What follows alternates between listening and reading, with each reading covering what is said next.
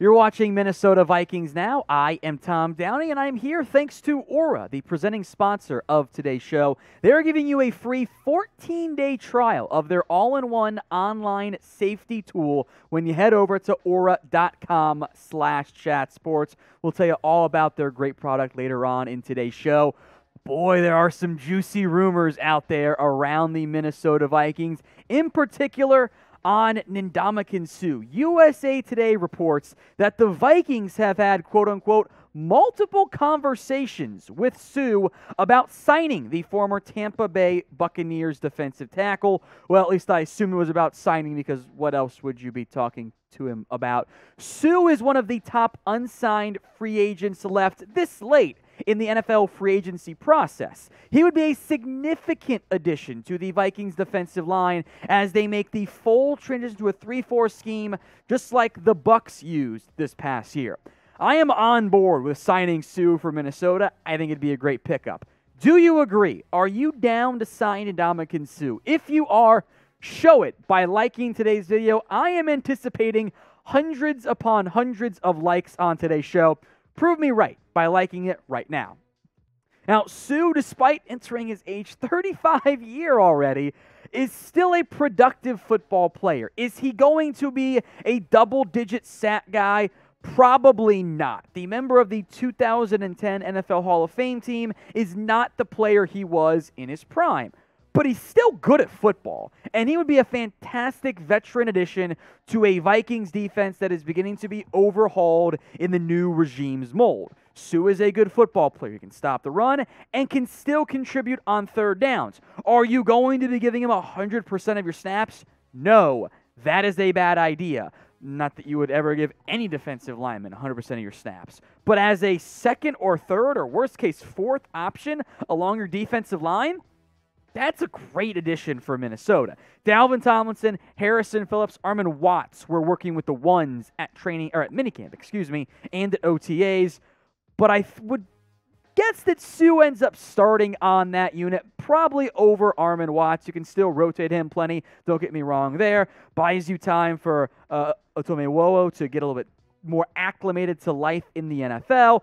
Buys time for Jalen Twyman, who could be a practice squad candidate. Maybe, other players flash and make the roster, but Suh gives you a proven commodity who is a scheme fit for this new Vikings defense. We're not done with this conversation quite yet. It's the, I think, #1 NFL story right now, in light of not that much going on in June. Will the Vikings sign Ndamukong Suh? This is the pinned comment on today's video. This is a prediction one, not what you want to happen, but what you think will happen. Will they sign him? Y for yes, N for no. If the ad break comes here on YouTube, take advantage of it. Head down there, type in your Y for yes or your N for no.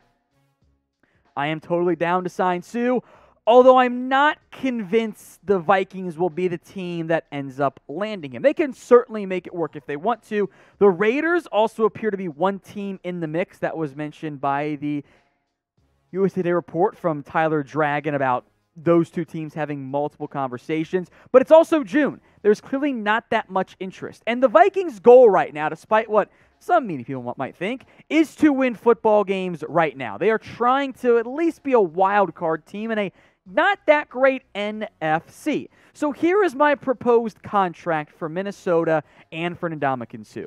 Pretty straightforward, 1 year, $5 million deal. Not that much money. I also don't think you're going to see Suh command a lot more than that. It is late June at this point. You're not seeing players sign for 10 years, or for 3 years, $10 million a year. These are going to be cheaper 1-year deals. I'm not going to factor in potential void years. They could do that, add a fake year and make his cap hit like $2 or $3 million this year and then eat some dead money in the future, because that's how a lot of NFL teams operate.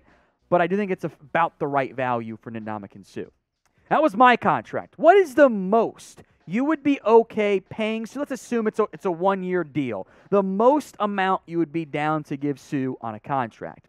Speaking of money, Aura offers financial fraud protection among other options in their all-in-one online safety tool. How many of us here have had at some point their credit card or debit card compromised? Probably through no fault of your own.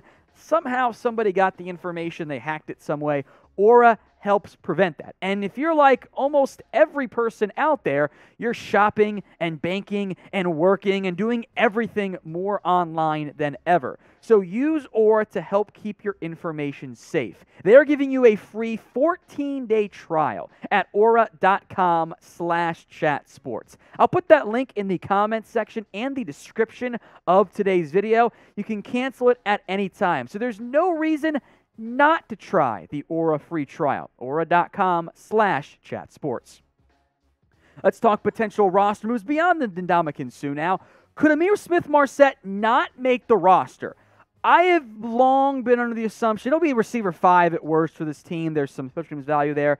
But ESPN did a 53-man roster projection, and they left Ihmir Smith-Marsette off the team for, I think, actually the exact reasons I would put him on there. Smith-Marsette was a 5th-round pick in 2021, didn't make a major impact for the team. But ESPN argued, well, Albert Wilson has punt return ability, something he's never done before in the NFL. Here was their 6-man roster projection at receiver.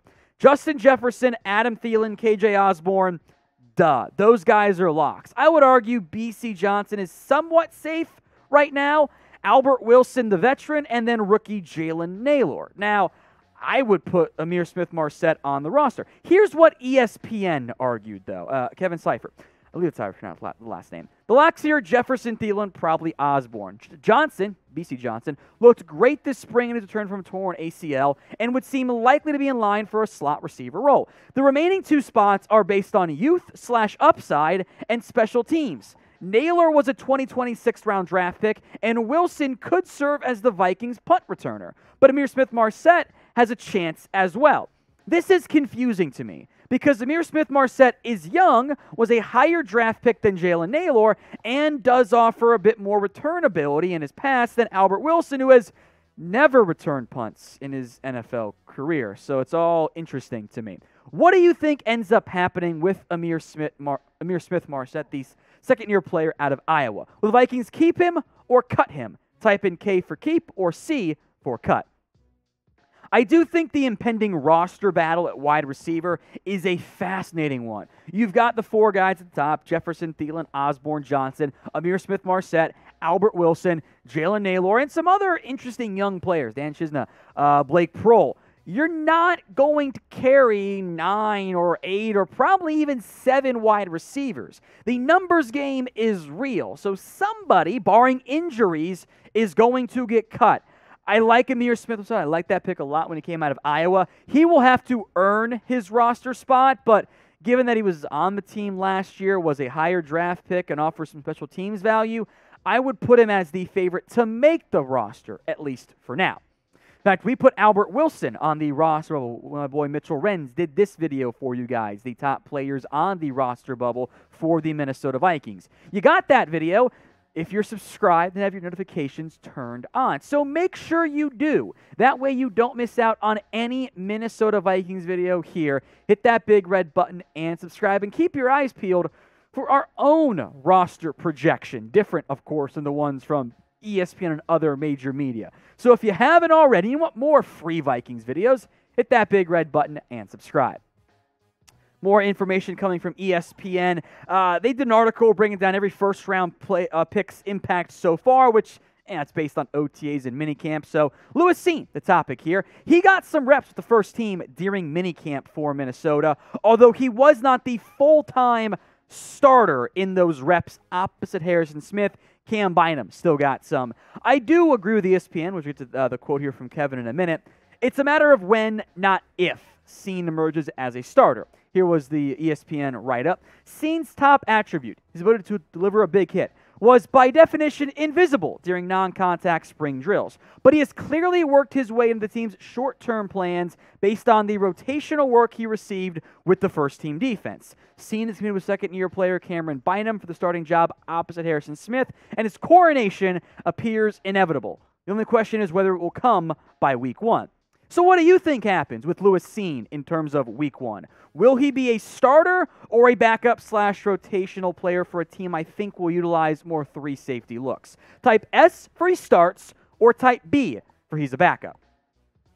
I would lean more towards he starts week 1. That's why on the depth chart, I've got him as safety 2 with, of course, Harrison Smith at safety 1. That is not anti-Cameron Bynum, by the way. I am excited for him in year 2. I saw some flashes in a very small role last season, but I think Cine as a first-round pick, as a pure free safety, who is not afraid to hit. He does offer some in-the-box stuff as well for a team that I think will utilize plenty of split safety coverage as well this year, given the Ed Donatel defensive style.